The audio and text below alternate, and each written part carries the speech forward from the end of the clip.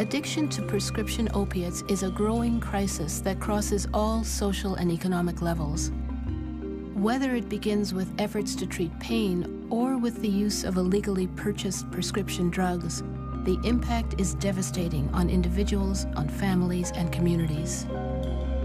What happens when powerful addictive medications are made widely available to the general public?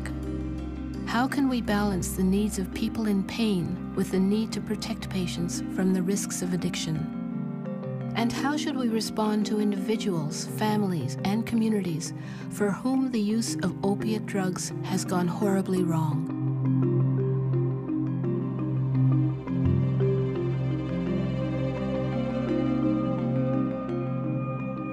The whole sphere of treating patients with pain with opiates is something that's grown tremendously in the last 20 years. It was back, if you go back 40, 50 years ago, we thought that opiates were so addictive that they really were a drug that were unsafe to use. And our cancer patients with demanding better treatment for pain really said, you know, there has to be something better, and we were fairly aggressive about treating them for their pain and found their quality of life's better, they're performing better. And then people said, well, should we not be looking at this group of drugs for people with chronic pain? And we sort of then started pushing the envelope, and we found that for people with chronic pain, that as a class of medications, there was a huge sort of growth in what you can do for these people. People then suddenly, they would come into your office and say, you know, I have my wife back, I have my life back, I can do other things, my life is much more functional. Well, opiates work. I mean, that's why we use them. That's why we always use them, and especially with people with extreme pain, people dying from cancer, who are suffering significant pain. Opiates work. They do help. The only thing is, we know we're always tickling the dragon's tail and run the risk of addiction. I can just go over this case with you here. Doctors prescribing opiates, first off, have to be cautious and don't fall into this false belief they're less addictive than what we thought. Especially the newer agents we're using are far more euphoric, far more addictive than the older agents we used to use, like codeine and even morphine. All of us will develop tolerance or physical dependence to these type of agents. It's rare you can find somebody you could give them a narcotic for 3 months straight, stop it instantly, and they have no withdrawal whatever. And what withdrawal is when the drug disappears, they now feel what it's like to have created a shutdown in their own pain-reducing mechanisms. Everything's gonna ache. You're gonna ache all over. You're gonna start having headaches. You're gonna have also other things like anxiety, depression. You will just feel very agitated, on edge, restless. All of us have that potential. I was in a car accident. I had multiple injuries. I had a dislocated hip, torn ligaments in my knee, and other injuries, whiplash, head injury, and such. I was given the painkillers for the pain. Everybody knew that I did not want anything that was addictive. And they told me that as long as you were taking it for pain, there was no way that I would be able to get addicted to it. They said, you won't have a problem with it. I would start to not take them to see if I could control not taking them. I would take them less in the dosage. I would take them, you know, in a weaning process, what they call it, I guess. And I would stop all of a sudden. I would throw my pills down the toilet, and I would start to feel suicidal. I would start to feel so erratic. I would feel so out of control. And that is, I wasn't a mom. And that, to me, broke almost every fiber within me, not just the OxyContin taking control of my body and my mind. It was the feeling of not being there for my children. Every month, I would have a week to 2 weeks where I would try to get off these pills, and it would be so difficult, and my kids would be so lost that I would go and I would get my refill again. And this went on until I had found out about a methadone clinic on my own, because the doctor They just didn't seem to want to have anything to do with me at that point. I actually had one pharmacist ask me if I was weaning myself off of heroin. And I got so mad. It was very difficult to deal with because everybody has this preconceived notion if you're addicted, then, well, you must have liked taking it or something. And I was like, you know, I chose not to do this. I originally started out thinking in my hospital bed, I can handle this. And I ended up being a crying, sniveling, suicidal person in a corner of the bathroom 3 years later.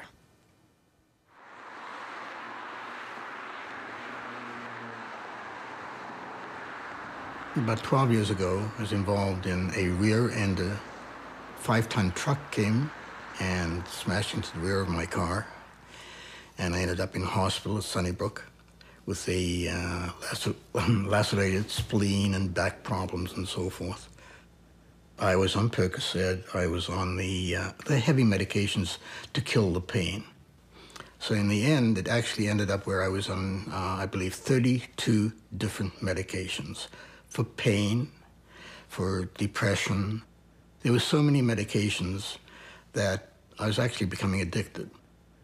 I guess I didn't realize how destructive it could be with my marriage, with my connection to my family, my children, my grandchildren, until I guess I went for recovery.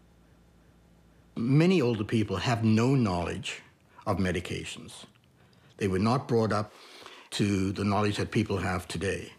And another thing is they put physicians on a pedestal, and they are not God.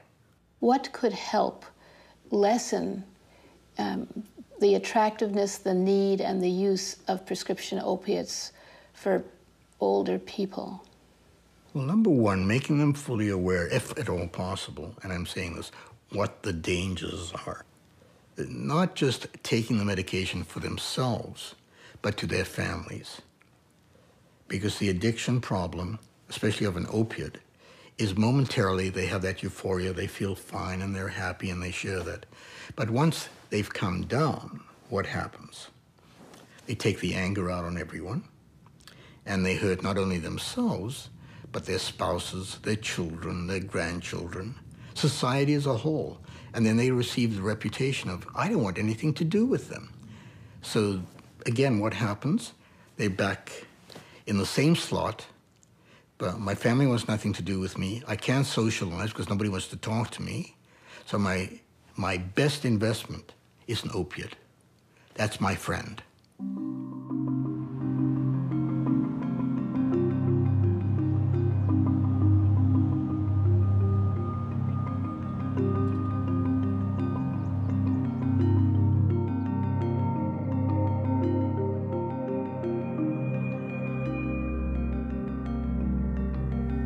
We have seen a rather dramatic increase in the prevalence rates of opiate dependency and opiate addiction within this community and within our region. Even 2 years ago, the rate of opiate dependency in terms of folks that were coming for treatment was at about 10%. And even at that time, it was primarily your street drugs, such as heroin. In the last 2 years, we've seen a dramatic shift toward prescription opiates. And this is all age groups, youth, older adults, adults. The stats are now approaching 50% of the clients that are coming through our services are opiate dependent and struggling with opiate dependency. And we're really struggling in order to be able to respond effectively to the needs of the communities that are just now really being identified.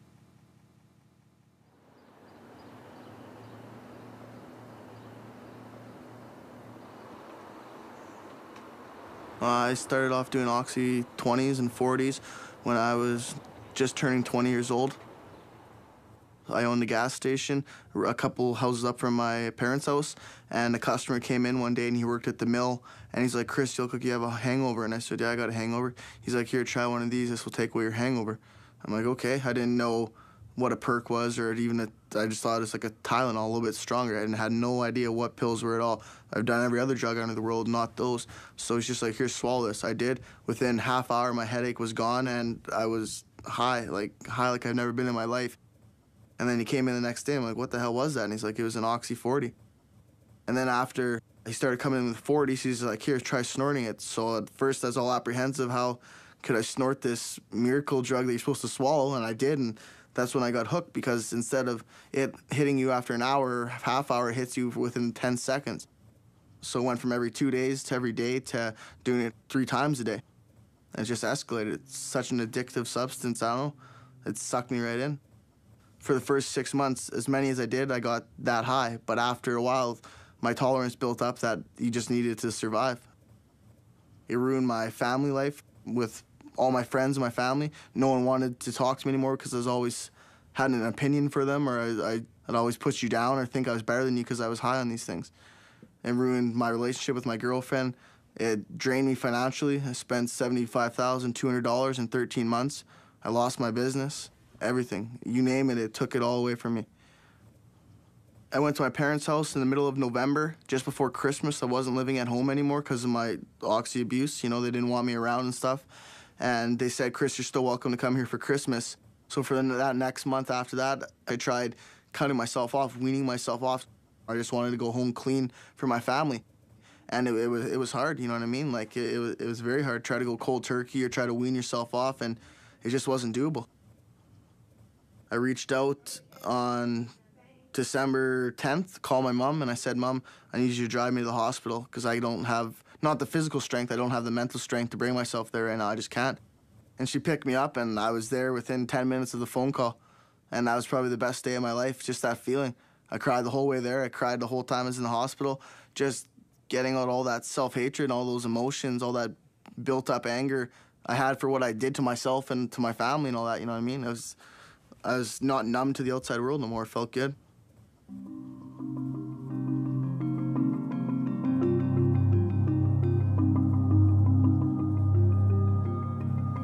Problem is large, my man. Large. Larger than anyone assumes or knows. The kids just don't understand that now, that how bad it is and stuff. They think they can, just like me, oh, I can do 1, I can do 2, I can do 7, I can do 10. But week in and week out, as that tolerance builds up and you don't get that normal feeling anymore, that you're high off life and life is all good, that's when you start crashing. People are dying, people are robbing, breaking into pharmacies, stabbing people for them, everything. It's an epidemic.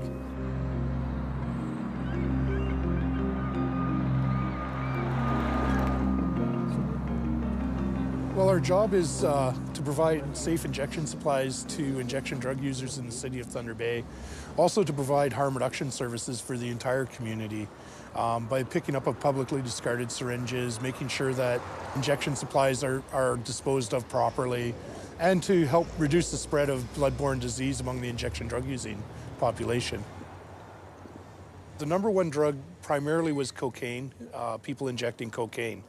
That is now switched, that we're seeing more and more people injecting opiates. We've delivered syringes in neighborhoods where the houses are $450,000 down to working basically in the alleys and the downtown cores. So there is no sort of typical injection drug user.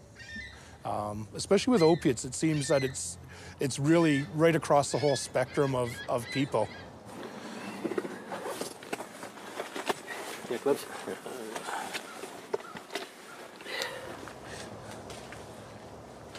A large number of our clients have lost everything, where the only thing left for them to do to provide supports for their chronic use is to end up out on the streets and become involved in sex trade, and they're so cut off from all the rest of their family and any kind of supports that it makes it really difficult to have any kind of lifestyle changes.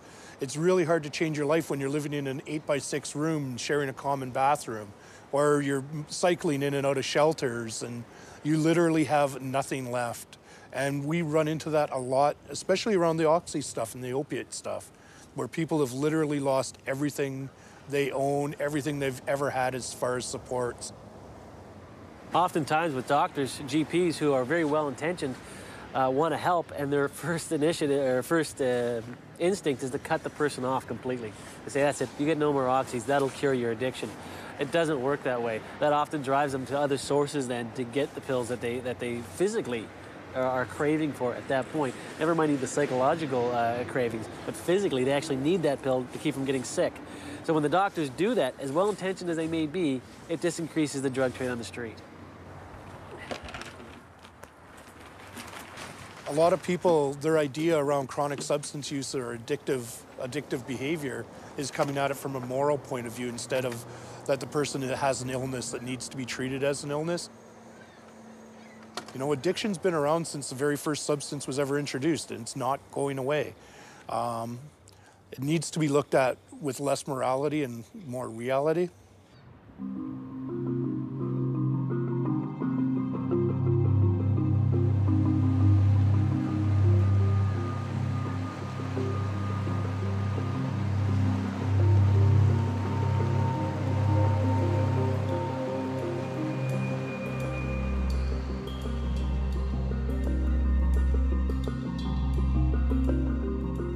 We used to speak about every 6 weeks, him and I, and we'd have long talks on the phone. And the last year and a bit, I hardly ever heard from him. But then when I did talk to him, he was always really down, his speech was really slow. He was very grumpy. And then I started to worry about him that, you know, is he depressed or what's going on with him? Finally, when I got him to tell me what it was the problem, he said, "Mom, I'm addicted to a drug." And, you know, I wasn't a shocked mom. I just said, "What, Ben? What drug? Which one? What?" And he said, "OxyContin." And he said, "I tried to get off of it a couple of times," and he said, "I can't." One big obstacle was that most places did not want the person who wants to recover unless he had already kicked the drug. They don't want somebody actively using. But probably the most critical part of getting off this stuff is kicking the drug, because the withdrawal is supposed to be obscene, actually. There was no medical detox for him. He said if I keep taking this, he would die by next year. And I think he meant that he would just spontaneously die, like his body would just give into it. And then he said to me, he said, if I don't get help by the middle of next week, he said, I'm not going to make it. And that's the night I got off the phone with him. And I started crying, and I said to him, I said, I'm afraid he's going to kill himself.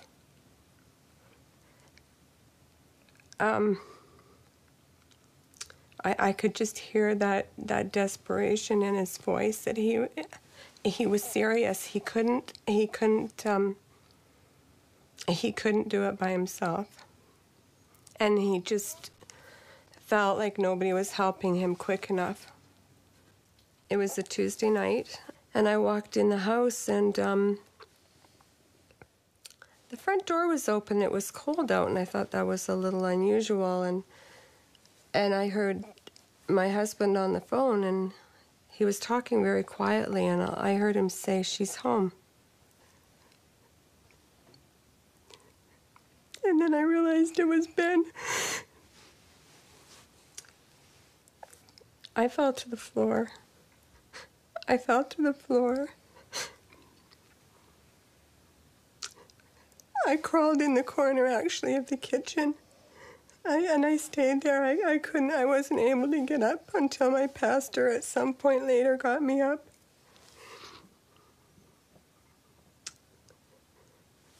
It was a night I'll never forget. I'll never forget.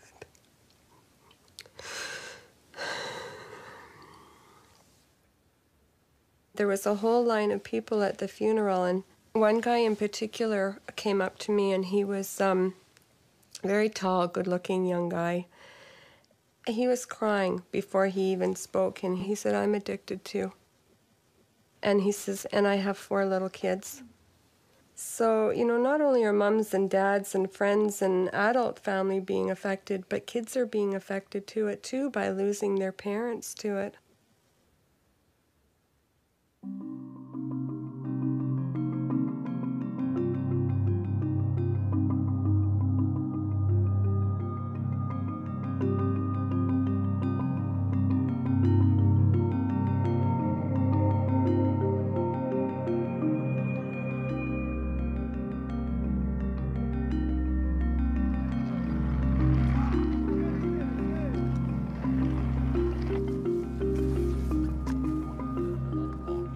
used to have problems with prescription drugs. It was always there, but it was very small.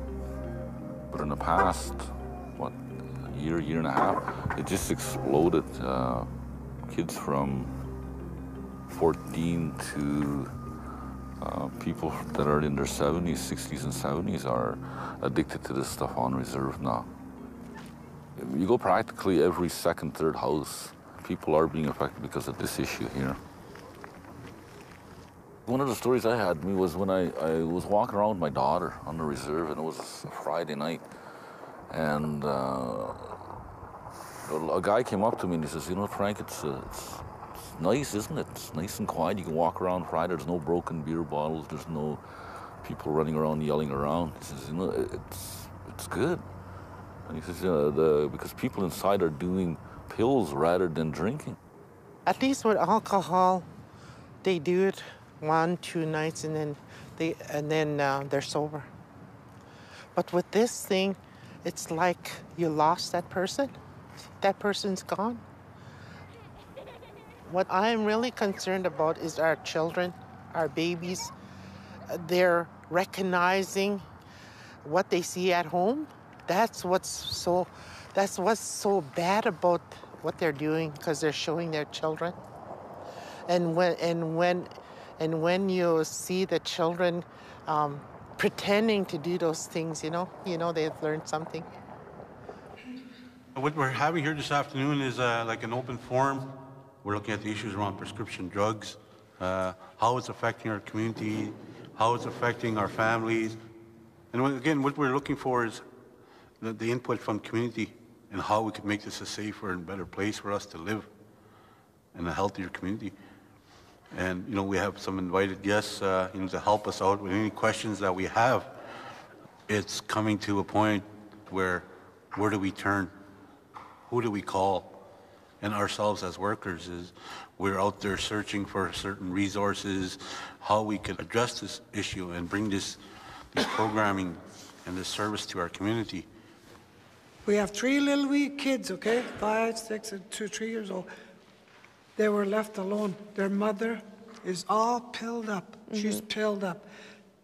In order for these kids to, survive, where they are, to keep them safe, we took them because those kids were left alone. The little girl did not want to go home. She says, "Grandma, we're left alone. Mother asleep all the time. Daddy gone. They're gone." This is what we're living with now. This is what we're crying. We are crying right now. We need help. When you deal with addiction, that person has to be ready to make that change.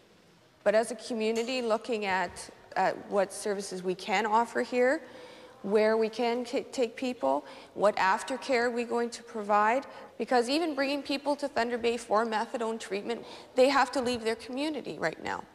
And is that fair to them?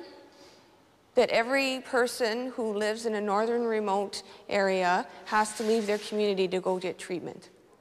When the person comes back to the community, what are we going to do then? What services, what supports, what sort of education?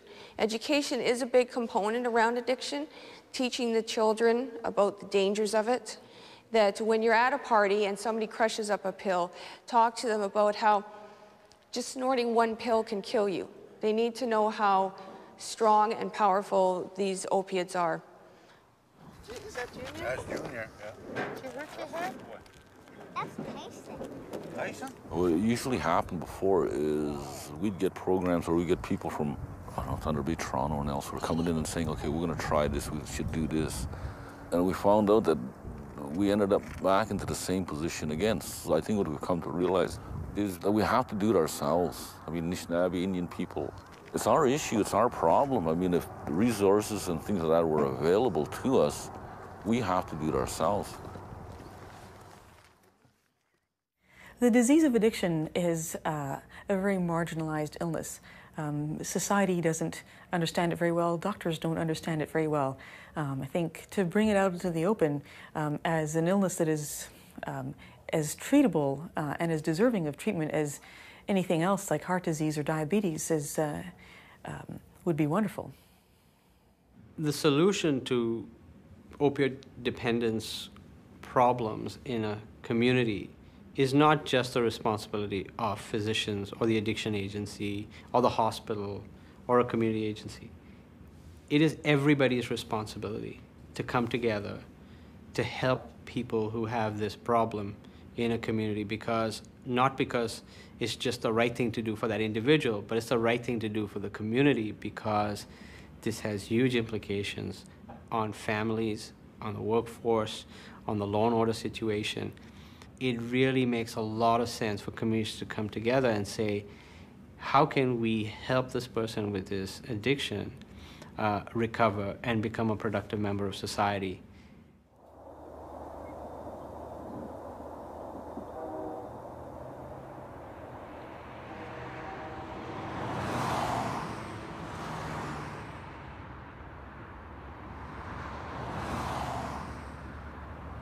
I was born in London, so I have family around here. I grew up on a farm, so it's kind of like coming home. It's in the middle of nowhere. I quit doing heroin a long time ago, cold turkey, locked myself in my brother's attic, and got real sick. It's the worst sickness that I've ever had to go through in my life. But I ended up having an operation on my arm, and when I got out of the hospital, or when I came out of the anesthetic, I was on a morphine drip, which is basically heroin. It's just a pharmaceutical version of it. You basically start where you left off. So I didn't, start chipping. I went right from getting out of the hospital to doing $100 worth of morphine a day. Perks weren't cutting it. So I ended up with Dilaudid, morphine, Oxycontin, whatever I could get my hands on. Someone had told me about methadone. Actually, what had happened is I was sitting in a restaurant, and it was a girl I knew who was on methadone, and she sold me some of her methadone and said, here, try this, see if this takes care of your pain. So I did, and it did. It stopped me from needing it that day. So I thought, okay, well, maybe this will work. 3 times a week now, I have to hitchhike into London to go to my clinic. But that's a choice I make because, to put it in terms that anyone could understand, if you had kidney transplant and the only way that you could live is if you hitchhiked into town twice a week for dialysis, you'd do that. Absolutely, in a heartbeat. So, in my mind, it's the same thing. If it saves my life, then I'll do whatever it takes.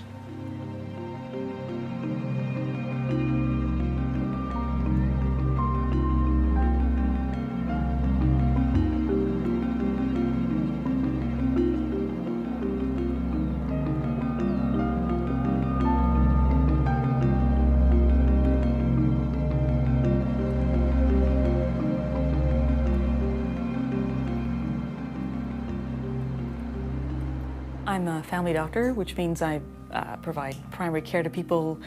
I'm the first person that they would come to see if they have a cough or a cold or a sore back. And I also happen to prescribe methadone too.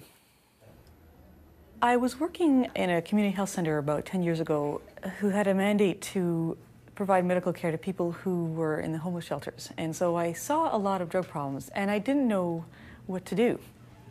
Someone recommended to me, there's this course in Toronto on methadone you should go check out. So I went, and it was the solution that I was looking for. Okay, I think we increased your dose last time, eh? How'd that go? Good. Yeah, no, I'm glad. I think it's been going better. Okay, so it's lasting the full 24 hours? Yeah. Okay, it's not as, it's better. All right, good stuff. The thing about methadone that's special is it's an ultra-long-acting opioid. Methadone doesn't cause a person to be high, and it also prevents them from going into withdrawal. So they don't have to worry about when they're going to take their next dose or where they're going to get their next dose. I can see changes in people very quickly after they start on the program. They come in to see me 1 or 2 weeks after starting, and their faces are brighter, their mood is better. I love my job because people turn their lives around. They go from literally living on the streets to going back to school, getting jobs, reuniting with their families. Their quality of life improves tremendously. Those of us in the methadone community are all really excited about buprenorphine. It's also an ultra-long-acting opioid. Buprenorphine is safer in terms of overdose.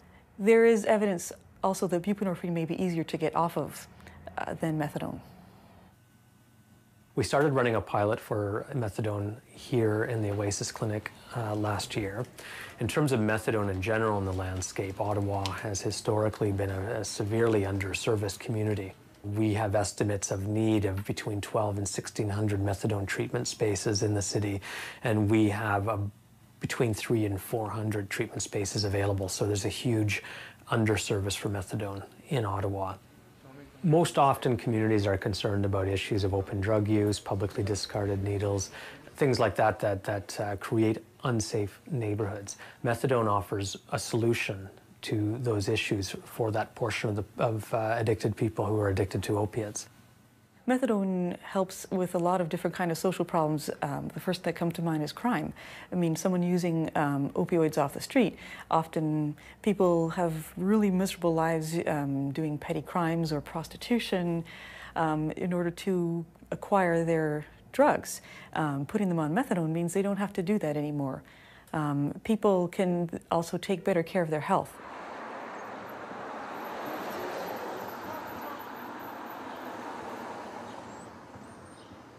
Methadone can be a lifesaver in some individuals. Typically, these are individuals who've had the diagnosis of opioid dependence for at least a year, people who are unable to stop by other means. So they've been through detoxification, they've tried psychosocial treatments alone and by themselves, but they're unable to stop completely, or they're very short periods of remission but keep going back. Those are the kinds of individuals where you'd say, you know what, this is a good candidate for somebody to go on to methadone. On the other hand, if you have somebody who's a short-term user of opioids, probably less than a year, that's not as clear that that person should go on to methadone, because potentially one could be stepping up their level of dependence, and the treatment may be longer than the duration that they had a problem. So methadone is not a panacea, and neither is buprenorphine for all prescription opioid users.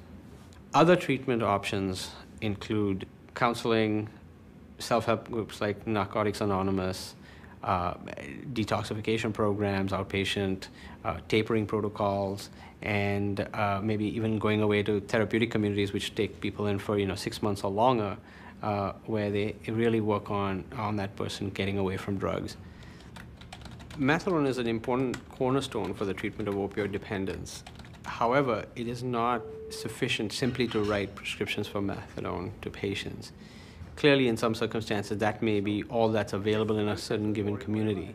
But as physicians, either we provide some levels of counseling, which may be simple, practical, problem-solving counseling, or more appropriately, refer them on to counselors within the community who can actually help these individuals reach their full potential and recovery. Hey, Lisa. Hey, you got a minute? Yeah. So what's up? Hey, I want to talk to you about a client. I'm the methadone case manager here at the Sandy Hill Community Health Center.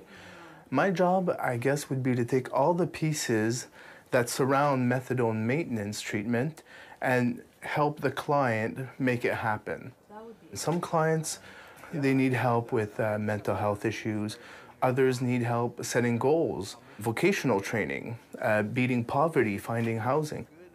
I work very closely with Dr. Bromley.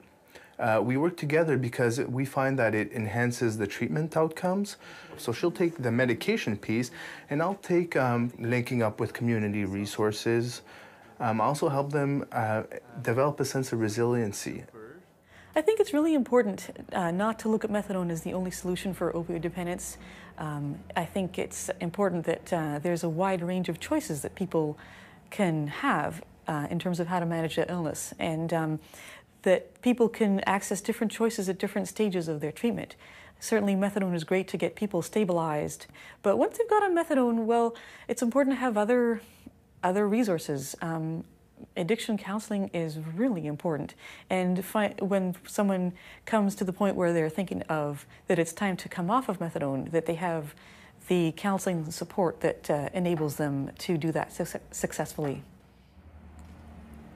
I have people in my practice who have lost everything. They've started out with jobs and families and businesses, and because of their opioid dependence problem, have lost all of that and have ended up on the streets. It breaks my heart. Here in Ottawa, there aren't enough methadone doctors, and I have a waiting list that's a year long. And it's really, really hard to have people wait that long to get onto treatment.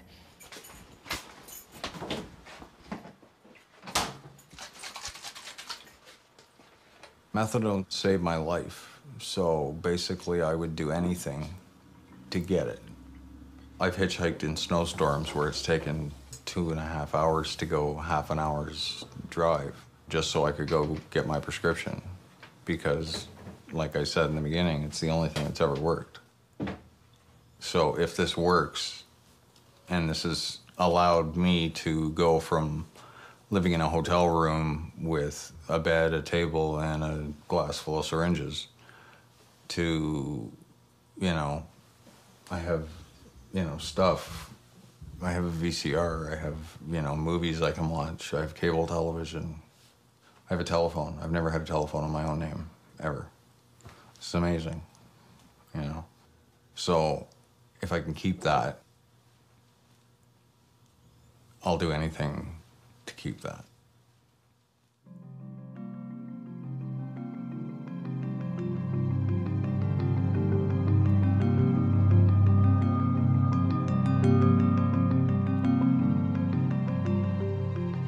No community is immune to the health and social costs of prescription opiate addiction.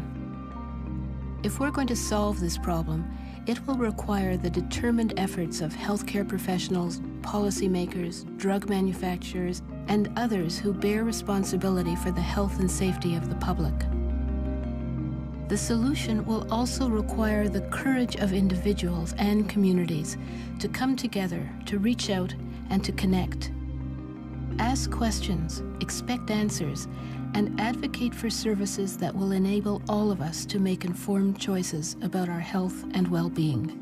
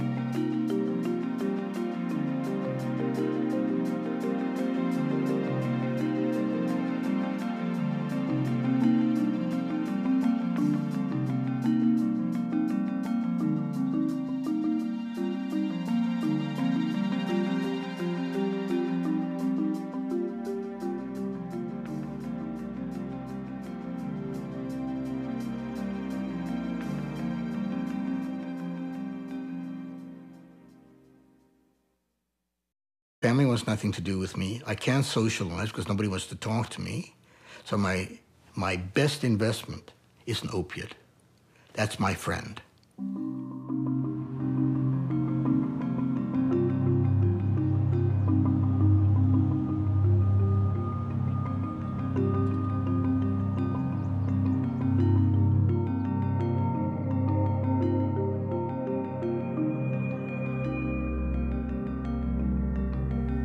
We have seen a rather dramatic increase in the prevalence rates of opiate dependency and opiate addiction within this community and within our region. Even 2 years ago, the rate of opiate dependency in terms of folks that were coming for treatment was at about 10%. And even at that time, it was primarily your street drugs such as heroin. In the last 2 years, we've seen a dramatic shift toward prescription opiates. And this is all age groups, youth, older adults, adults. The stats are now approaching 50% of the clients that are coming through our services are opiate dependent and struggling with opiate dependency. And we're really struggling in order to be able to respond effectively to the needs of the communities that are just now really being identified.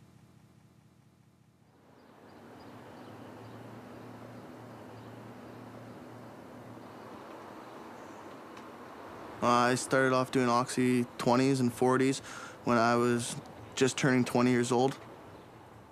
I owned a gas station a couple houses up from my parents' house, and a customer came in one day and he worked at the mill, and he's like, "Chris, you look like you have a hangover." And I said, "Yeah, I got a hangover." He's like, "Here, try one of these. This will take away your hangover."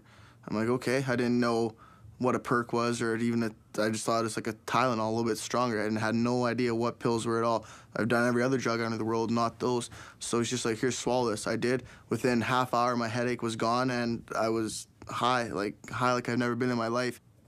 And then he came in the next day. I'm like, "What the hell was that?" And he's like, "It was an Oxy 40. And then after he started coming in with 40s, he's like, "Here, try snorting it." So at first I was all apprehensive. How could I snort this miracle drug that you're supposed to swallow? And I did, and that's when I got hooked, because instead of it hitting you after an hour or half hour, it hits you within 10 seconds. So it went from every 2 days to every day to doing it 3 times a day. And it just escalated. It's such an addictive substance, I don't know. It sucked me right in. For the first 6 months, as many as I did, I got that high. But after a while, my tolerance built up that you just needed to survive. It ruined my family life with all my friends and my family. No one wanted to talk to me anymore because I was always had an opinion for them, or I'd always put you down or think I was better than you because I was high on these things. It ruined my relationship with my girlfriend. Thinking, in my hospital bed, I can handle this. And I ended up being a crying, sniveling, suicidal person in a corner of the bathroom 3 years later.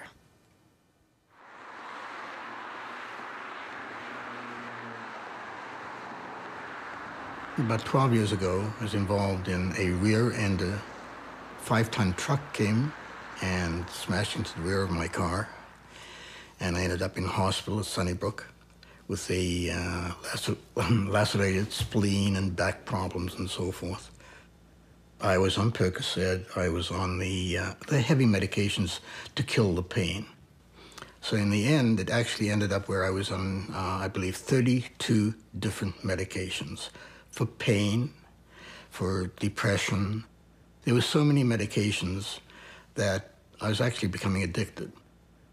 I guess I didn't realize how destructive it could be with my marriage, with my connection to my family, my children, my grandchildren, until I guess I went for recovery. Many older people have no knowledge of medications. They were not brought up to the knowledge that people have today. And another thing is, they put physicians on a pedestal, and they are not God. What could help lessen the attractiveness, the need, and the use of prescription opiates for older people? Well, number one, making them fully aware, if at all possible, and I'm saying this, what the dangers are. Not just taking the medication for themselves, but to their families. Because the addiction problem, especially of an opiate, is momentarily they have that euphoria, they feel fine and they're happy and they share that. But once they've come down, what happens? They take the anger out on everyone, and they hurt not only themselves, but their spouses, their children, their grandchildren, society as a whole. And then they receive the reputation of, I don't want anything to do with them. So again, what happens? They're back in the same slot, but my family wants nothing to do with me. I can't socialize because nobody wants to talk to me. So my best investment is an opiate. That's my friend.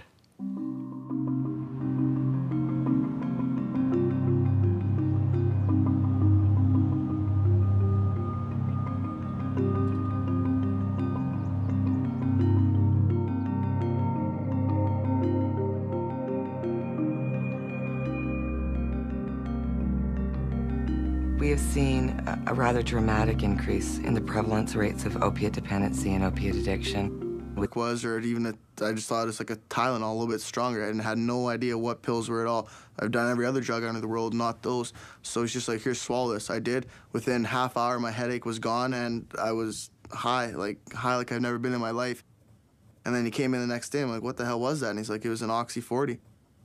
And then after he started coming in with 40s, he's like, here, try snorting it. So at first, I was all apprehensive. How could I snort this miracle drug that you're supposed to swallow? And I did, and that's when I got hooked, because instead of it hitting you after an hour or half hour, it hits you within 10 seconds. So it went from every 2 days to every day to doing it 3 times a day. And it just escalated. It's such an addictive substance, I don't know. It sucked me right in. For the first 6 months, as many as I did, I got that high. But after a while, my tolerance built up that you just needed to survive. It ruined my family life with all my friends and my family. No one wanted to talk to me anymore because I was always had an opinion for them, or I'd always put you down or think I was better than you because I was high on these things. It ruined my relationship with my girlfriend. It drained me financially. I spent $75,200 in 13 months. I lost my business, everything. You name it, it took it all away from me. I went to my parents' house in the middle of November, just before Christmas. I wasn't living at home anymore because of my Oxy abuse. You know, they didn't want me around and stuff. And they said, Chris, you're still welcome to come here for Christmas. So for that next month after that, I tried cutting myself off, weaning myself off. I just wanted to go home clean for my family. And it was hard, you know what I mean? Like, it was very hard. Try to go cold turkey or try to wean yourself off, and it just wasn't doable. I reached out on December 10th, called my mom, and I said, Mom, I need you to drive me to the hospital because I don't have, not the physical strength, I don't have the mental strength to bring myself there right now. I just can't. And she picked me up, and I was there within 10 minutes of the phone call. And that was probably the best day of my life, just that feeling. I cried the whole way there. I cried the whole time I was in the hospital, just getting out all that self-hatred, all those emotions, all that built-up anger I had for what I did to myself and to my family and all that, you know what I mean? I was not numb to the outside world no more. It felt good.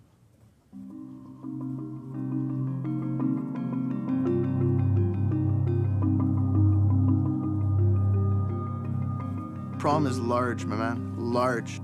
Larger than anyone assumes or knows.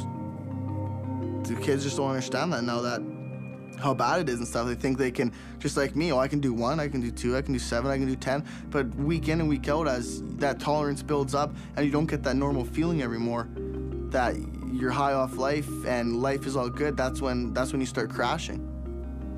People are dying, people are robbing, breaking into pharmacies, stabbing people for them, everything.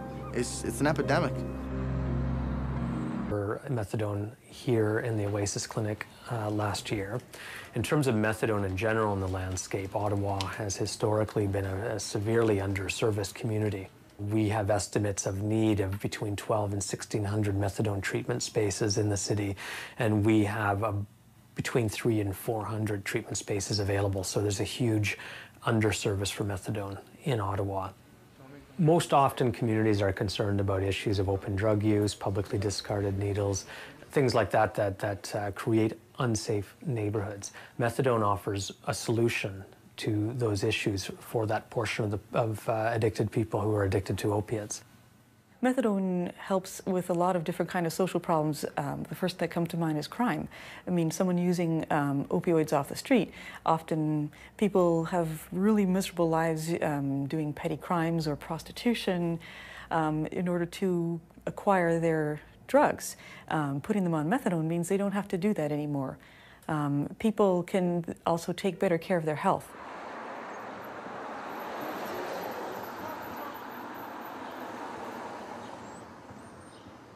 Methadone can be a lifesaver in some individuals. Typically, these are individuals who've had the diagnosis of opioid dependence for at least a year, people who are unable to stop by other means. So they've been through detoxification, they've tried psychosocial treatments alone and by themselves, but they're unable to stop completely, or they're very short periods of remission but keep going back. Those are the kinds of individuals where you'd say, you know what, this is a good candidate for somebody to go on to methadone. On the other hand, if you have somebody who's a short-term user of opioids, probably less than a year, that's not as clear that that person should go on to methadone, because potentially one could be stepping up their level of dependence. And the treatment may be longer than the duration that they had a problem. So methadone is not a panacea, and neither is buprenorphine for all prescription opioid users. Other treatment options include counseling, self-help groups like Narcotics Anonymous, detoxification programs, outpatient, tapering protocols, and maybe even going away to therapeutic communities which take people in for 6 months or longer, where they really work on that person getting away from drugs.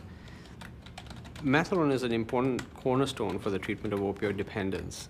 However, it is not sufficient simply to write prescriptions for methadone to patients. Clearly, in some circumstances, that may be all that's available in a certain given community.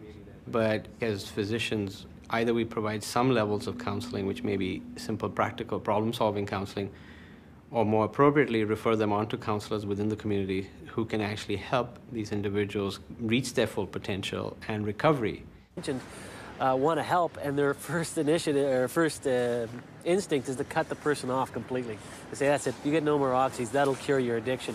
It doesn't work that way. That often drives them to other sources then to get the pills that they physically are craving for at that point. Never mind the psychological cravings, but physically they actually need that pill to keep from getting sick. So when the doctors do that, as well-intentioned as they may be, it just increases the drug trade on the street. A lot of people, their idea around chronic substance use or addictive behavior is coming at it from a moral point of view instead of that the person has an illness that needs to be treated as an illness. You know, addiction's been around since the very first substance was ever introduced, and it's not going away. It needs to be looked at with less morality and more reality.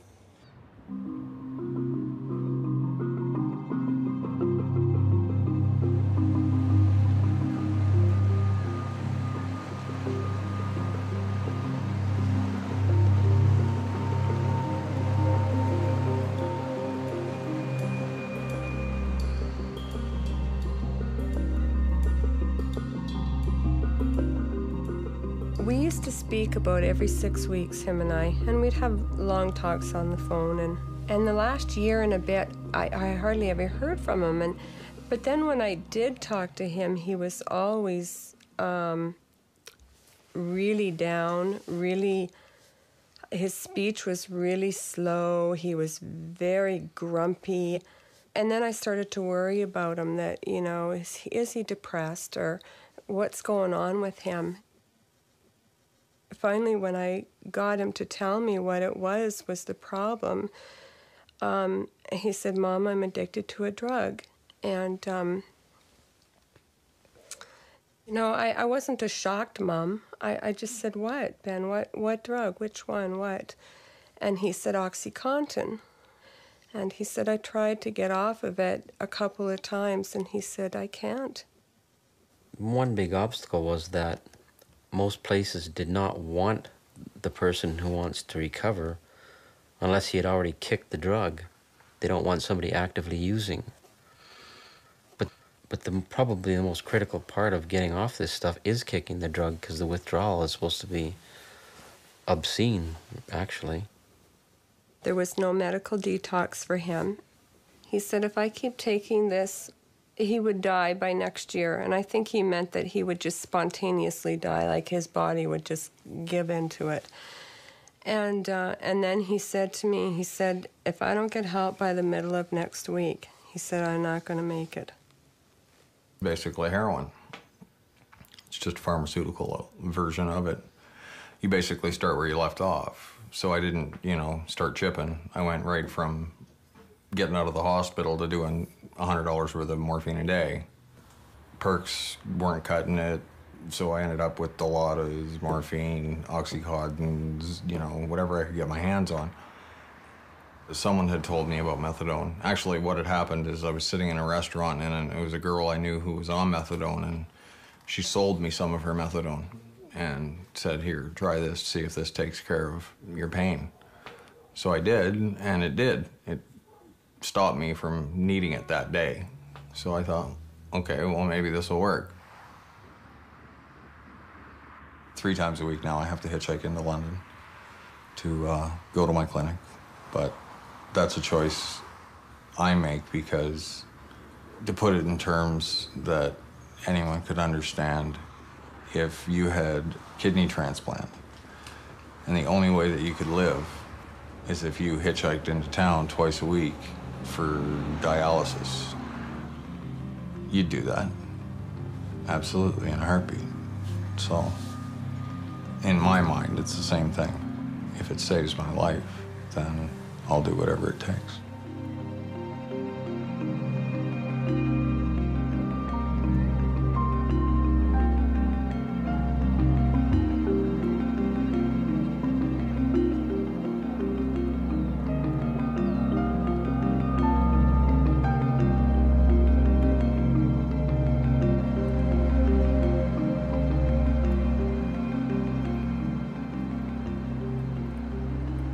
I'm a family doctor, which means I provide primary care to people.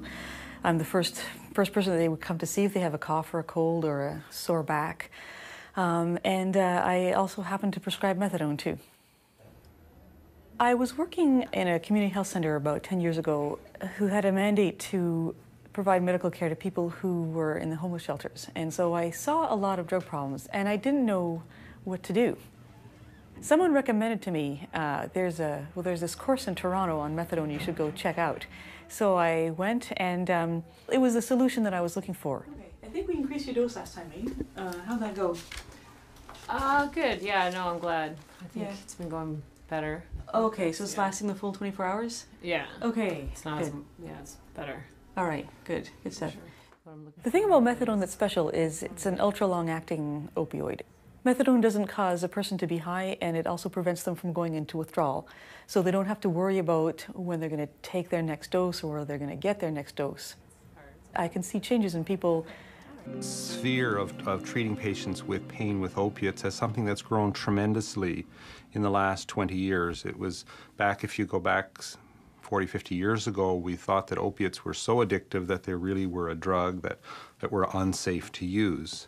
And our cancer patients with demanding better treatment for pain really said, you know, there has to be something better, and we were fairly aggressive about treating them for their pain and found their quality of life's better, they're performing better. And then people said, well, should we not be looking at this group of drugs for people with chronic pain? And we sort of then started pushing the envelope, and we found that for people with chronic pain, that as a class of medications, there was a huge sort of growth in what you can do for these people. People then suddenly they would come into your office and say, you know, I have my wife back, I have my life back, I can do other things, my life is much more functional. Well, opiates work. I mean, that's why we use them. That's why we always use them, and especially with people with extreme pain, people dying from cancer, who are suffering significant pain. Opiates work. They do help. The only thing is, we know we're always tickling the dragon's tail and run the risk of addiction. You can just go to this case with you here. Doctors prescribing opiates, first off, have to be cautious and don't fall into this false belief they're less addictive than what we thought. Especially the newer agents we're using are far more euphoric, far more addictive than the older agents we used to use, like codeine and even morphine. All of us will develop tolerance or physical dependence to these type of agents. It's rare you can find somebody you could give them a narcotic for 3 months straight, stop it instantly, and they have no withdrawal whatever.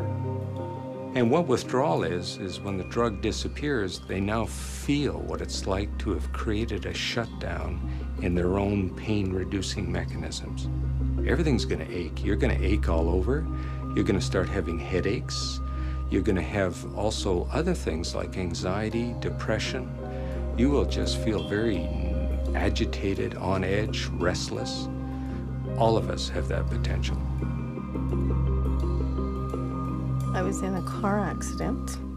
I had multiple injuries. I had a dislocated hip, torn ligaments in my knee, and other injuries, whiplash, head injury, and such. I was given the painkillers for the pain. Everybody knew that I did not want anything that was addictive. And they told me that as long as you were taking it for pain, there was no way that I would be able to get addicted to it. They said, you won't have a problem with it. I would start to not take them to see. Help this person with this addiction recover and become a productive member of society.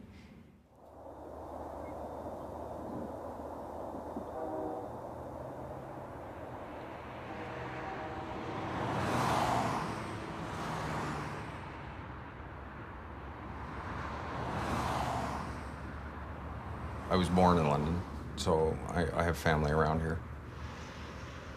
I grew up on a farm, so it's kind of like coming home. It's in the middle of nowhere. I quit doing heroin a long time ago, cold turkey, locked myself in my brother's attic, and got real sick.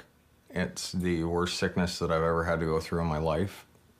But I ended up having an operation on my arm, and when I got out of the hospital, or when I came out of the anesthetic, I was on a morphine drip, which is basically heroin. It's just a pharmaceutical version of it.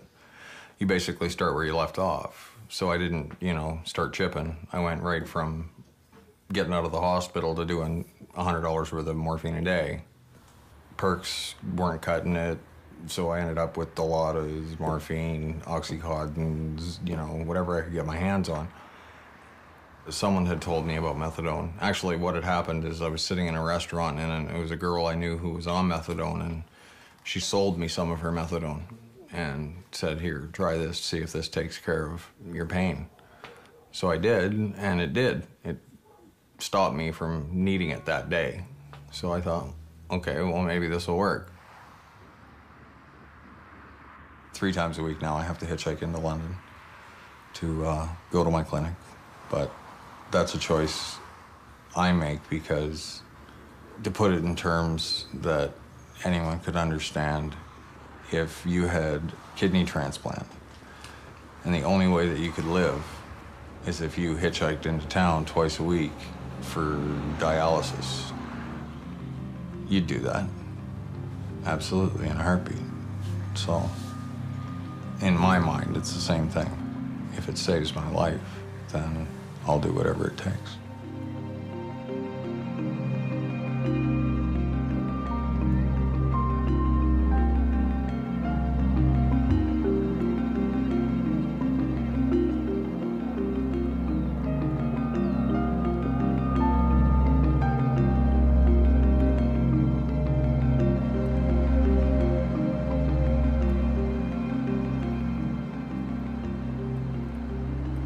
I'm a family doctor, which means I provide... I actually need that pill to keep from getting sick.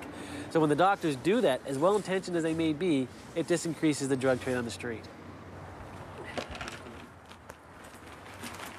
A lot of people, their idea around chronic substance use or addictive behavior is coming at it from a moral point of view instead of that the person has an illness that needs to be treated as an illness.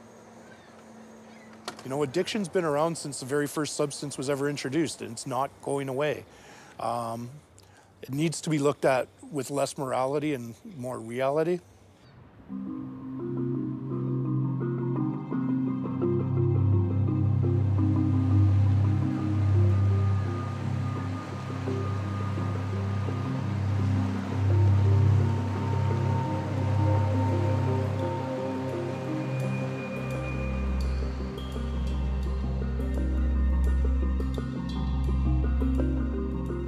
We used to speak about every 6 weeks, him and I, and we'd have long talks on the phone.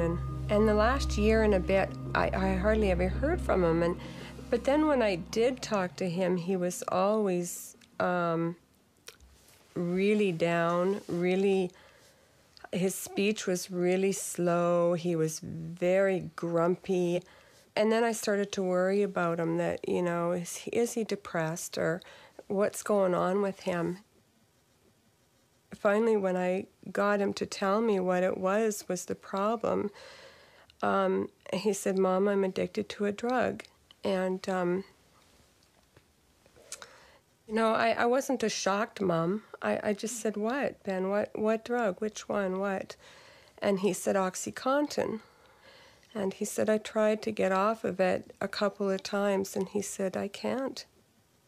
One big obstacle was that most places did not want the person who wants to recover unless he had already kicked the drug. They don't want somebody actively using. But probably the most critical part of getting off this stuff is kicking the drug, because the withdrawal is supposed to be obscene, actually.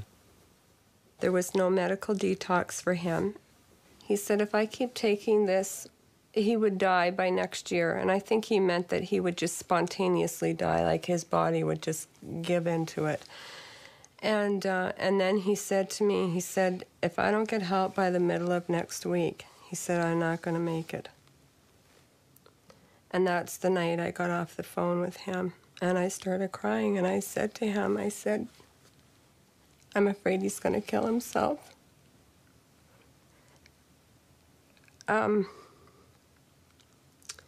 could just hear that desperation in his voice, that he would stop all of a sudden. I would throw my pills down the toilet, and I would start to feel suicidal. I would start to feel so erratic. I would feel so out of control. And that is, I wasn't a mom. And that, to me, broke almost every fiber within me, not just the OxyContin taking control of my body and my mind. It was the feeling of not being there for my children. Every month, I would have a week to 2 weeks where I would try to get off these pills, and it would be so difficult, and my kids would be so lost that I would go and I would get my refill again. And this went on until I had found out about a methadone clinic on my own, because the doctor, they just didn't seem to want to have anything to do with me at that point. I actually had one pharmacist ask me if I was weaning myself off of heroin. And I got so mad. It was very difficult to deal with, because everybody has this preconceived notion, if you're addicted, then, well, you must have liked taking it or something. And it was like, I chose not to do this. I originally started out thinking, in my hospital bed, I can handle this. And I ended up being a crying, sniveling, suicidal person in a corner of the bathroom 3 years later.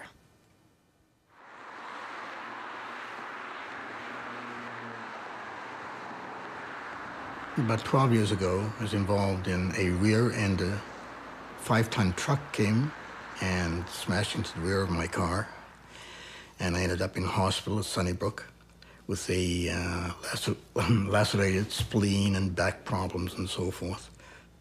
I was on Percocet. I was on the heavy medications to kill the pain.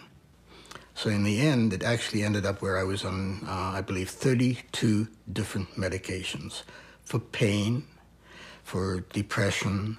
There were so many medications that I was actually becoming addicted. I guess I didn't realize how destructive it could be with my marriage, with my connection to my family, my children, my grandchildren, until I guess I went for recovery. Many older people have no knowledge of medications. They were not brought up to the knowledge that people have today. And another thing is, they put physicians on a pedestal, and they are not God. What could help lessen the attractiveness, the need, and the use? Is when the drug disappears, they now feel what it's like to have created a shutdown in their own pain-reducing mechanisms. Everything's going to ache. You're going to ache all over. You're going to start having headaches. You're going to have also other things like anxiety, depression. You will just feel very agitated, on edge, restless. All of us have that potential. I was in a car accident.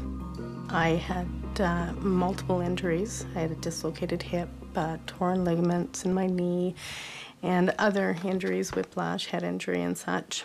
I was given the painkillers for the pain. Everybody knew that I did not want anything that was addictive. And they told me that as long as you were taking it for pain, there was no way that I would be able to get addicted to it. They said, you won't have a problem with it.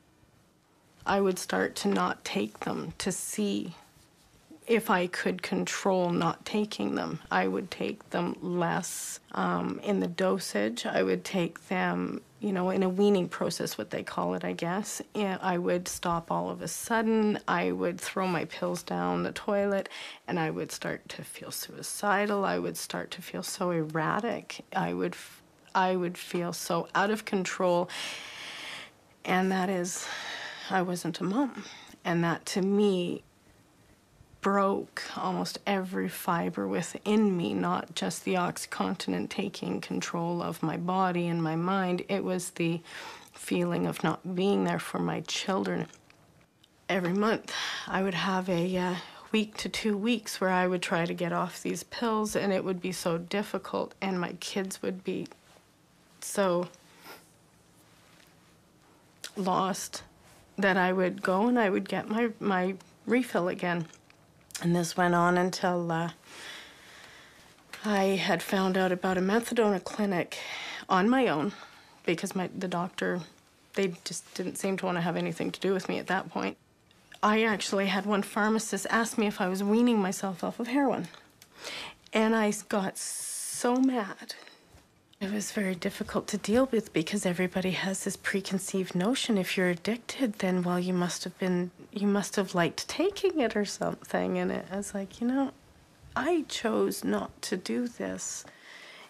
I originally started out thinking, in my hospital bed, I can handle this. And I ended up being a crying, sniveling, suicidal person in a corner of the bathroom 3 years later.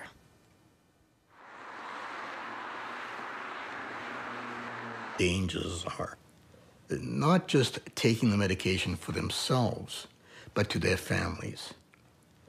Because the addiction problem, especially of an opiate, is momentarily they have that euphoria, they feel fine and they're happy and they share that. But once they've come down, what happens? They take the anger out on everyone, and they hurt not only themselves, but their spouses, their children, their grandchildren, society as a whole. And then they receive the reputation of, I don't want anything to do with them. So again, what happens? They're back in the same slot, but my family wants nothing to do with me. I can't socialize because nobody wants to talk to me. So my best investment is an opiate. That's my friend.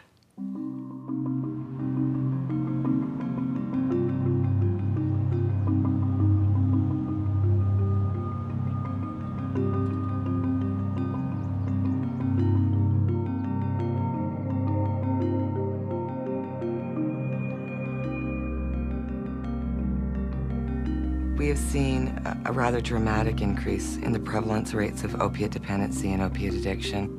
I just thought it's like a Tylenol, a little bit stronger, and had no idea what pills were at all. I've done every other drug under the world, not those. So it's just like, here, swallow this. I did. Within half hour, my headache was gone, and I was high like I've never been in my life. And then he came in the next day, I'm like, what the hell was that? And he's like, it was an Oxy 40. And then after he started coming in with 40s, he's like, here, try snorting it. So at first I was all apprehensive, how could I snort this miracle drug that you're supposed to swallow? And I did, and that's when I got hooked, because instead of it hitting you after an hour or half hour, it hits you within 10 seconds. So it went from every 2 days to every day to doing it 3 times a day. And it just escalated. It's such an addictive substance, I don't know. It sucked me right in. For the first 6 months, as many as I did, I got that high. But after a while, my tolerance built up that you just needed to survive. It ruined my family life with all my friends and my family. No one wanted to talk to me anymore because I was always had an opinion for them, or I'd always put you down or think I was better than you because I was high on these things. It ruined my relationship with my girlfriend. It drained me financially. I spent $75,200 in 13 months. I lost my business, everything. You name it, it took it all away from me. I went to my parents' house in the middle of November, just before Christmas. I wasn't living at home anymore because of my oxy abuse. You know, they didn't want me around and stuff. And they said, Chris, you're still welcome to come here for Christmas. So for that next month after that, I tried cutting myself off, weaning myself off. I just wanted to go home clean for my family. And it was hard, you know what I mean? Like, it was very hard. Try to go cold turkey or try to wean yourself off, and it just wasn't doable. A lot of people, their idea around chronic substance use or addictive behavior is coming at it from a moral point of view instead of that the person has an illness that needs to be treated as an illness. You know, addiction's been around since the very first substance was ever introduced, and it's not going away. It needs to be looked at with less morality and more reality.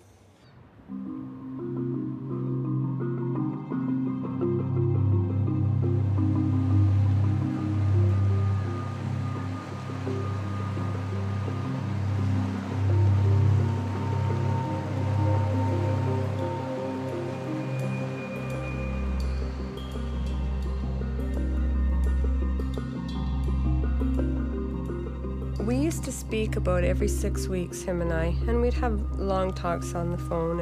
And the last year and a bit, I hardly ever heard from him. But then when I did talk to him, he was always really down, his speech was really slow. He was very grumpy. And then I started to worry about him that, you know, is he depressed or what's going on with him? Finally, when I got him to tell me what it was the problem, he said, "Mom, I'm addicted to a drug." And, you know, I wasn't a shocked mom. I just said, "What, Ben? What drug? Which one? What?" And he said, "OxyContin." And he said, "I tried to get off of it a couple of times," and he said, "I can't." One big obstacle was that most places did not want the person who wants to recover unless he had already kicked the drug. They don't want somebody actively using. But probably the most critical part of getting off this stuff is kicking the drug, because the withdrawal is supposed to be obscene, actually. There was no medical detox for him. He said if I keep taking this, he would die by next year. And I think he meant that he would just spontaneously die, like his body would just give into it. And then he said to me, he said, if I don't get help by the middle of next week, he said, I'm not going to make it. And that's the night I got off the phone with him. And I started crying, and I said to him, I said, I'm afraid he's going to kill himself.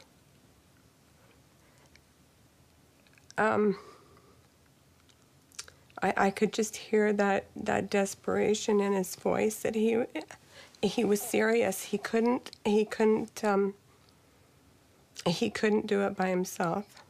What happened is I was sitting in a restaurant, and it was a girl I knew who was on methadone, and she sold me some of her methadone and said, here, try this, see if this takes care of your pain. So I did, and it did. It stopped me from needing it that day. So I thought, okay, well, maybe this will work. 3 times a week now I have to hitchhike into London to go to my clinic. But that's a choice I make, because to put it in terms that anyone could understand, if you had kidney transplant and the only way that you could live is if you hitchhiked into town twice a week for dialysis, you'd do that. Absolutely, in a heartbeat. So, in my mind, it's the same thing. If it saves my life, then I'll do whatever it takes.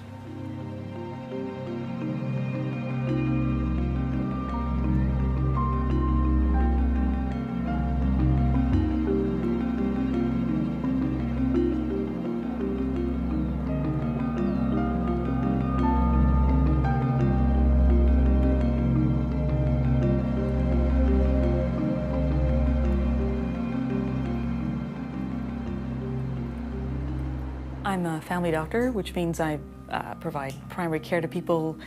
I'm the first person that they would come to see if they have a cough or a cold or a sore back. And I also happen to prescribe methadone too. I was working in a community health center about 10 years ago who had a mandate to provide medical care to people who were in the homeless shelters. And so I saw a lot of drug problems and I didn't know what to do. Someone recommended to me, there's this course in Toronto on methadone you should go check out. So I went and it was the solution that I was looking for. Okay. I think we increased your dose last time, eh? How'd that go? Good. Yeah, no, I'm glad. I think Yeah. it's been going better. Okay, so it's lasting the full 24 hours? Yeah. Okay, It's not. good. It's better. All right, good stuff. The thing about methadone that's special is it's an ultra-long-acting opioid. Methadone doesn't cause a person to be high, and it also prevents them from going into withdrawal. So they don't have to worry about when they're going to take their next dose or where they're going to get their next dose. I can see changes in people very quickly after they start on the program. They come in to see me 1 or 2 weeks after starting, and their faces are brighter, their mood is better. I love my job because people turn their lives around. They go from literally living on the streets to going back to school, getting jobs, reuniting with their families. Their quality of life improves tremendously. Those of us in the methadone community are all really excited about buprenorphine. The thing about methadone that's special is it's an ultra-long-acting opioid. Methadone doesn't cause a person to be high, and it also prevents them from going into withdrawal. So they don't have to worry about when they're going to take their next dose or where they're going to get their next dose. I can see changes in people. Sphere of treating patients with pain with opiates as something that's grown tremendously in the last 20 years. It was back, if you go back 40, 50 years ago, we thought that opiates were so addictive that they really were a drug that were unsafe to use. And our cancer patients with demanding better treatment for pain really said, you know, there has to be something better, and we were fairly aggressive about treating them for their pain and found their quality of life's better, they're performing better. And then people said, well, should we not be looking at this group of drugs for people with chronic pain? And we sort of then started pushing the envelope, and we found that for people with chronic pain, that as a class of medications, there was a huge sort of growth in what you can do for these people. People then suddenly, they would come into your office and say, you know, I have my wife back, I have my life back, I can do other things, my life is much more functional. Well, opiates work. I mean, that's why we use them. That's why we always use them, and especially with people with extreme pain, people dying from cancer, who are suffering significant pain. Opiates work. They do help. The only thing is, we know we're always tickling the dragon's tail and run the risk of addiction.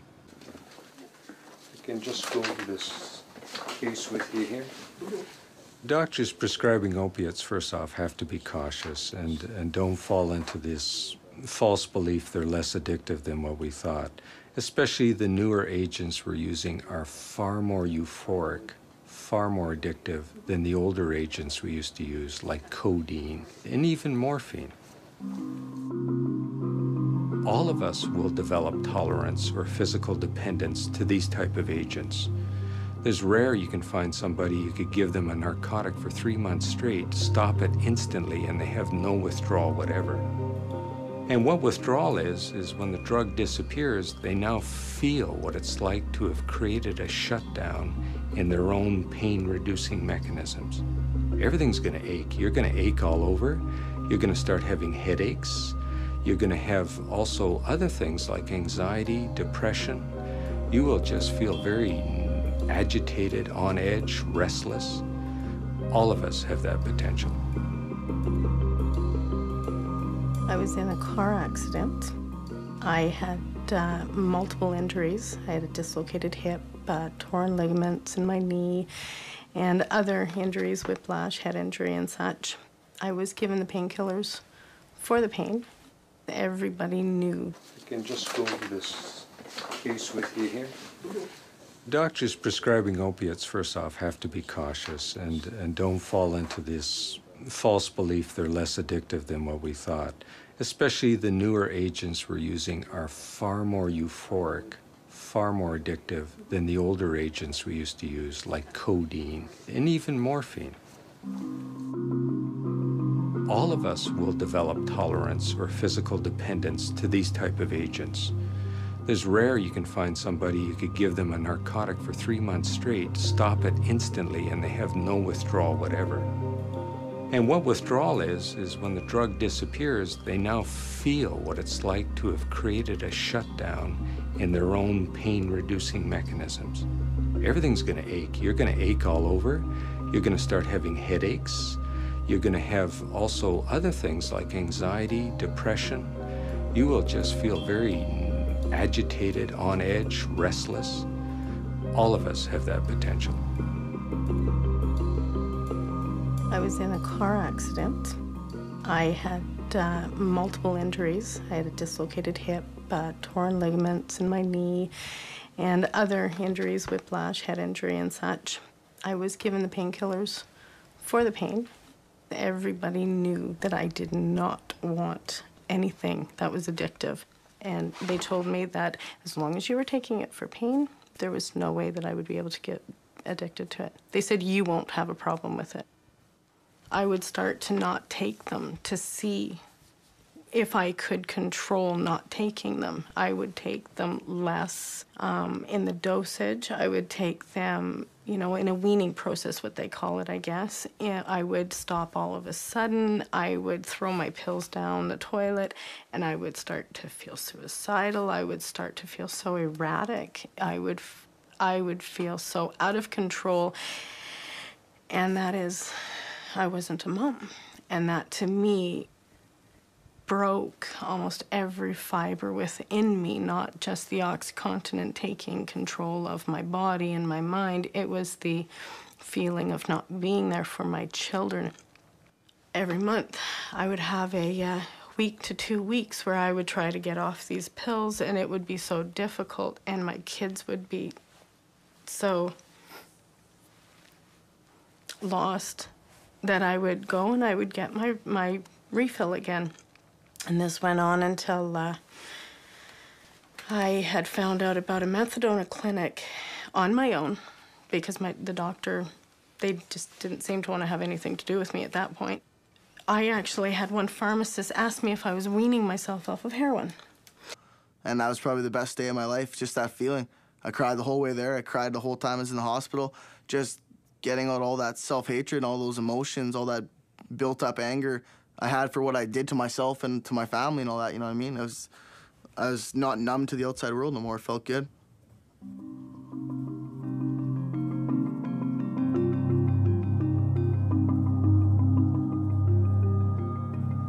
Problem is large, my man. Large. Larger than anyone assumes or knows. The kids just don't understand that now, that how bad it is and stuff. They think they can, just like me, oh, I can do 1, I can do 2, I can do 7, I can do 10. But week in and week out, as that tolerance builds up and you don't get that normal feeling anymore, that you're high off life and life is all good, that's when you start crashing. People are dying, people are robbing, breaking into pharmacies, stabbing people for them, everything. It's an epidemic. Methadone here in the Oasis Clinic last year. In terms of methadone in general in the landscape, Ottawa has historically been a severely underserviced community. We have estimates of need of between 1,200 and 1,600 methadone treatment spaces in the city, and we have between 300 and 400 treatment spaces available. So there's a huge underservice for methadone in Ottawa. Most often, communities are concerned about issues of open drug use, publicly discarded needles, things like that create unsafe neighborhoods. Methadone offers a solution to those issues for that portion of addicted people who are addicted to opiates. Methadone helps with a lot of different kind of social problems. The first that come to mind is crime. I mean, someone using opioids off the street, often people have really miserable lives doing petty crimes or prostitution in order to acquire their drugs. Putting them on methadone means they don't have to do that anymore. People can also take better care of their health.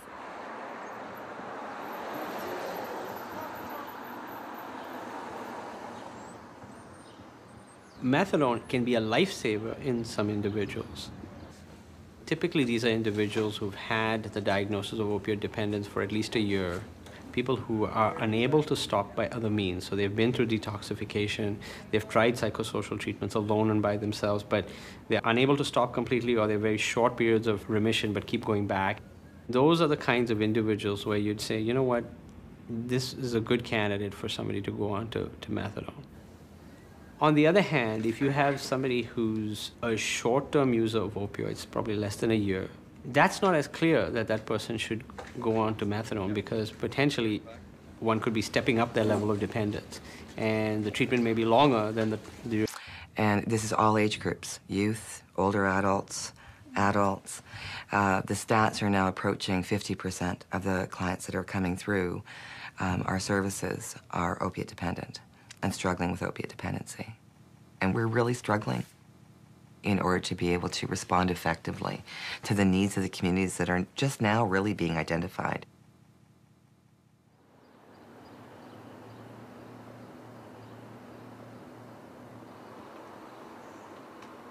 I started off doing Oxy 20s and 40s when I was just turning 20 years old. I owned a gas station a couple houses up from my parents' house, and a customer came in one day and he worked at the mill, and he's like, "Chris, you look like you have a hangover." And I said, "Yeah, I got a hangover." He's like, "Here, try one of these. This will take away your hangover." I'm like, "Okay." I didn't know what a perk was, or even I just thought it's like a Tylenol, a little bit stronger. I had no idea what pills were at all. I've done every other drug under the world, not those. So it's just like, "Here, swallow this." I did. Within half hour, my headache was gone, and I was high like I've never been in my life. And then he came in the next day. I'm like, "What the hell was that?" And he's like, "It was an Oxy 40. And then after he started coming in with 40s, he's like, "Here, try snorting it." So at first I was all apprehensive. How could I snort this miracle drug that you're supposed to swallow? And I did, and that's when I got hooked, because instead of it hitting you after an hour or half hour, it hits you within 10 seconds. So it went from every 2 days to every day to doing it 3 times a day. And it just escalated. It's such an addictive substance, I don't know. It sucked me right in. For the first 6 months, as many as I did, I got that high. But after a while, my tolerance built up that you just needed to survive. It ruined my family life with all my friends and my family. No one wanted to talk to me anymore because I was always had an opinion for them, or I'd always put you down or think I was better than you because I was high on these things.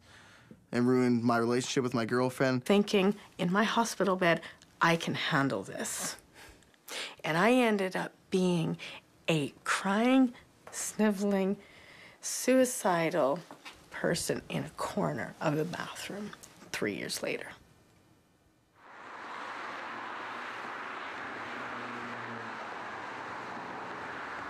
About 12 years ago, I was involved in a rear-end 5-ton truck came and smashed into the rear of my car, and I ended up in hospital at Sunnybrook with a lacerated spleen and back problems and so forth. I was on Percocet. I was on the heavy medications to kill the pain. So in the end, it actually ended up where I was on, I believe, 32 different medications for pain, for depression. There were so many medications that I was actually... So again, what happens? They're back in the same slot, but my family wants nothing to do with me. I can't socialize because nobody wants to talk to me. So my best investment is an opiate. That's my friend.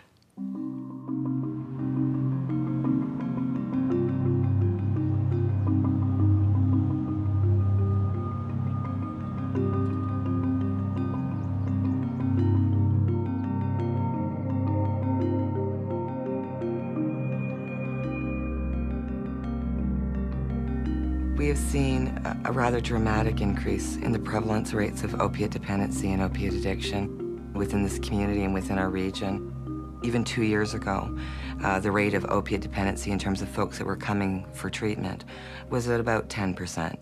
And even at that time, it was primarily your street drugs, such as heroin. In the last 2 years, we've seen a dramatic shift toward prescription opiates. And this is all age groups, youth, older adults, adults. The stats are now approaching 50% of the clients that are coming through our services are opiate dependent and struggling with opiate dependency. And we're really struggling in order to be able to respond effectively to the needs of the communities that are just now really being identified.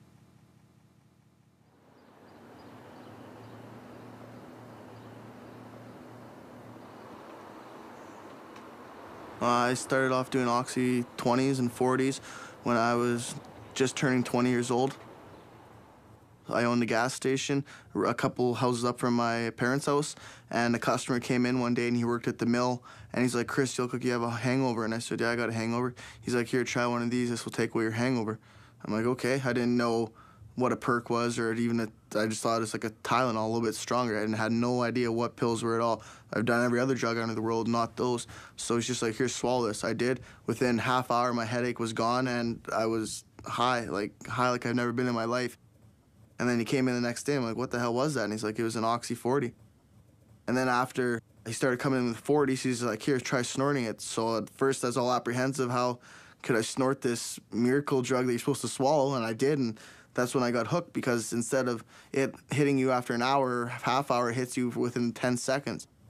So it went from every 2 days to every day to doing it 3 times a day. And it just escalated. It's such an addictive substance, I don't know. It sucked me right in. For the first 6 months, as many as I did, I got that high. But after a while, my tolerance built up that you just needed to survive.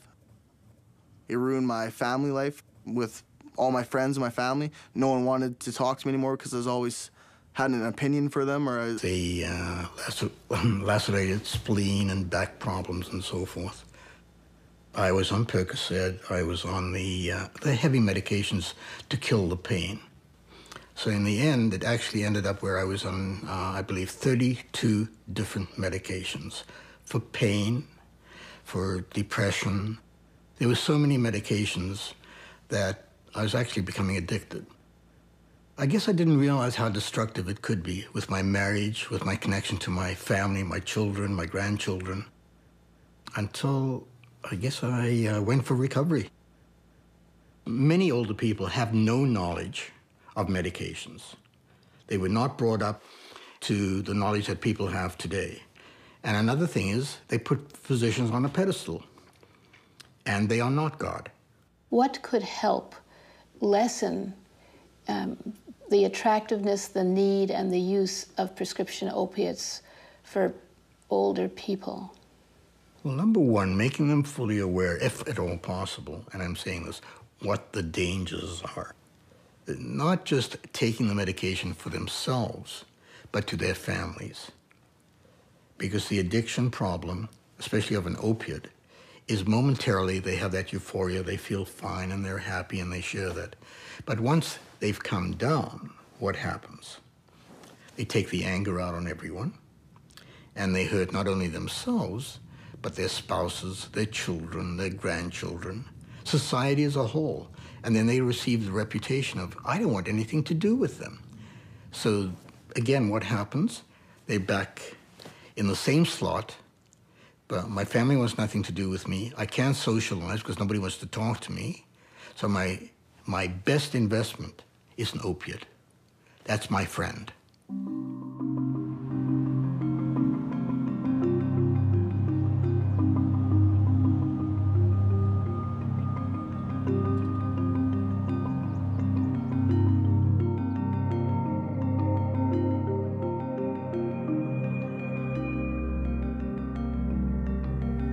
We have seen a rather dramatic increase in the prevalence rates of opiate dependency and opiate addiction. I just thought it's like a Tylenol, a little bit stronger, and had no idea what pills were at all. I've done every other drug under the world, not those. So it's just like, "Here, swallow this." I did. Within half hour, my headache was gone, and I was high like I've never been in my life. And then he came in the next day. I'm like, "What the hell was that?" And he's like, "It was an Oxy 40. And then after he started coming in with 40s, he's like, "Here, try snorting it." So at first I was all apprehensive. How could I snort this miracle drug that you're supposed to swallow? And I did, and that's when I got hooked, because instead of it hitting you after an hour, half hour, it hits you within... That's Tyson. What usually happened before is we'd get programs where we get people from, I don't know, Thunder Bay, Toronto, and elsewhere coming in and saying, "Okay, we're going to try this, we should do this." And we found out that we ended up back into the same position again. So I think what we've come to realize is that we have to do it ourselves. I mean, Anishinaabe, Indian people, it's our issue, it's our problem. I mean, if resources and things like that were available to us, we have to do it ourselves. The disease of addiction is a very marginalized illness. Society doesn't understand it very well. Doctors don't understand it very well. I think to bring it out into the open as an illness that is as treatable and as deserving of treatment as anything else like heart disease or diabetes would be wonderful.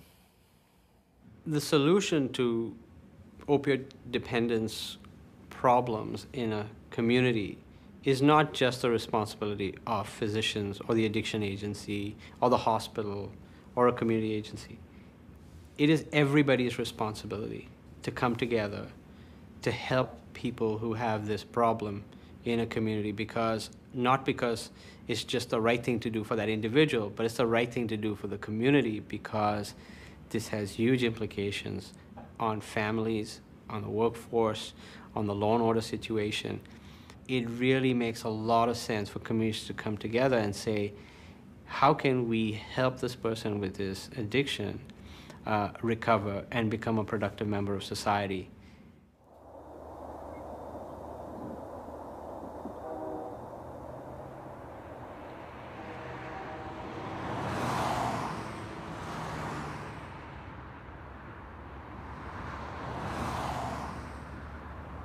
I was born in London, so I have family around here. I grew up on a farm, so it's kind of like coming home. It's in the middle of nowhere. I quit doing heroin a long time ago, cold turkey, locked myself in my brother's attic, and got real sick. It's the worst sickness that I've ever had to go through in my life. But I ended up having an operation on my arm, and when I got out of the hospital, or when I came out of the anesthetic, I was on a morphine drip, which is basically heroin. It's just a pharmaceutical version of it.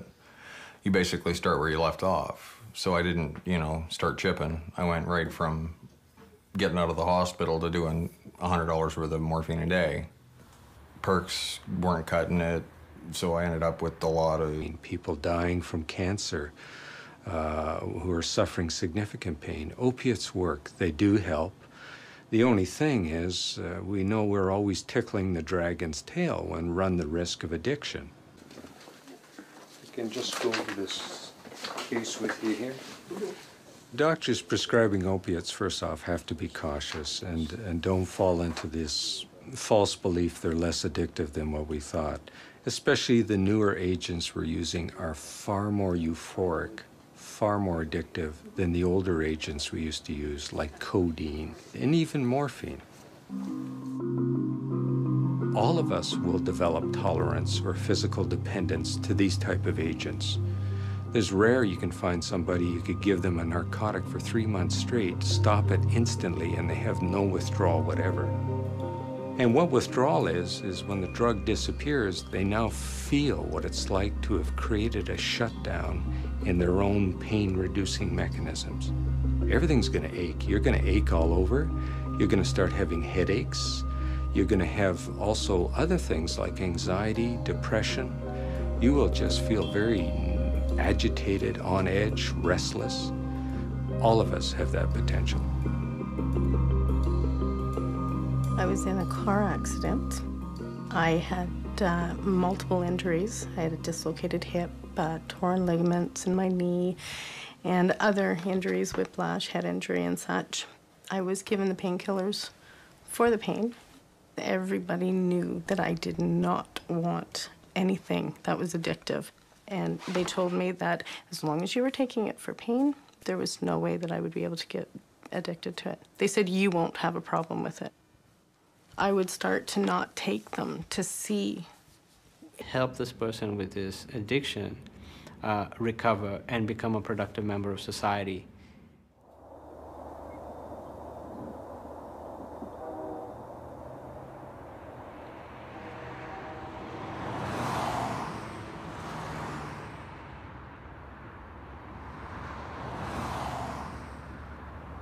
I was born in London, so I have family around here. I grew up on a farm, so it's kind of like coming home. It's in the middle of nowhere. I quit doing heroin a long time ago, cold turkey, locked myself in my brother's attic, and got real sick. It's the worst sickness that I've ever had to go through in my life. But I ended up having an operation on my arm, and when I got out of the hospital, or when I came out of the anesthetic, I was on a morphine drip. People that are in their 70s, 60s, and 70s are addicted to this stuff on reserve now. You go practically every second, third house. People are being affected because of this issue here. One of the stories I had was when I was walking around with my daughter on the reserve, and it was a Friday night, and a guy came up to me and he says, "You know, Frank, it's nice, isn't it? It's nice and quiet. You can walk around Friday. There's no broken beer bottles. There's no people running around yelling around." He says, "You know, it's good." And he says, because people inside are doing pills rather than drinking. At least with alcohol, they do it 1-2 nights and then they're sober. But with this thing, it's like you lost that person. That person's gone. What I'm really concerned about is our children, our babies. They're recognizing what they see at home. That's what's so bad about what they're doing, because they're showing their children. And when you see the children pretending to do those things, you know they've learned something. What we're having here this afternoon is like an open forum. We're looking at the issues around prescription drugs, how it's affecting our community, how it's affecting our families. And again, what we're looking for is the input from community and how we could make this a safer and better place for us to live in a healthier community. And, we have some invited guests, to help us out with any questions that we have. It's coming to a point where do we turn? Who do we call? And ourselves as workers we're out there searching for certain resources, how we could address this issue and bring this programming and this service to our community. We have 3 little wee kids, okay? 5, 6, and 2, 3 years old. They were left alone. Their mother is all pilled up. She's pilled up. In order for these kids to, survive, where they are, to keep them safe, we took them because those kids were left alone. The little girl did not want to go home. She says, "Grandma, we're left alone. Mother sleep all the time. Daddy gone. They're gone." This is what we're living with now. This is what we're crying. We are crying right now. We need help.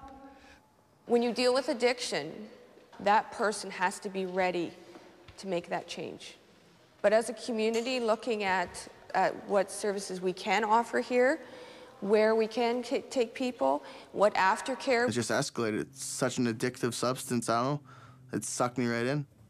For the first 6 months, as many as I did, I got that high. But after a while, my tolerance built up that you just needed to survive. It ruined my family life with all my friends and my family. No one wanted to talk to me anymore because I was always had an opinion for them, or I'd always put you down or think I was better than you because I was high on these things. It ruined my relationship with my girlfriend. It drained me financially. I spent $75,200 in 13 months. I lost my business, everything. You name it, it took it all away from me. I went to my parents' house in the middle of November, just before Christmas. I wasn't living at home anymore because of my oxy abuse. They didn't want me around and stuff. And they said, "Chris, you're still welcome to come here for Christmas." So for that next month after that, I tried cutting myself off, weaning myself off. I just wanted to go home clean for my family. And it was hard, you know what I mean? Like, it was very hard. Try to go cold turkey or try to wean yourself off, and it just wasn't doable. I reached out on December 10th, called my mom, and I said, "Mom, I need you to drive me to the hospital because I don't have, not the physical strength, I don't have the mental strength to bring myself there right now. I just can't." And she picked me up, and I was there within 10 minutes of the phone call. And that was probably the best day of my life, just that feeling. I cried the whole way there. I cried the whole time I was in the hospital, just getting out all that self-hatred, all those emotions, all that built-up anger I had for what I did to myself and to my family and all that, you know what I mean? I was not numb to the outside world no more. It felt good.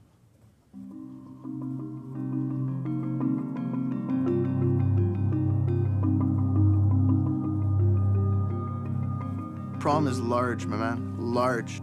Larger than anyone assumes or knows. The kids just don't understand that now, that how bad it is and stuff. They think they can, just like me, oh, I can do 1, I can do 2, I can do 7, I can do 10. But week in and week out, as that tolerance builds up and you don't get that normal feeling anymore, that you're high off life and life is all good, that's when you start crashing. People are dying, people are robbing, breaking into pharmacies, stabbing people for them, everything. It's an epidemic. Methadone here in the Oasis Clinic last year. In terms of methadone in general in the landscape, Ottawa has historically been a severely underserviced community.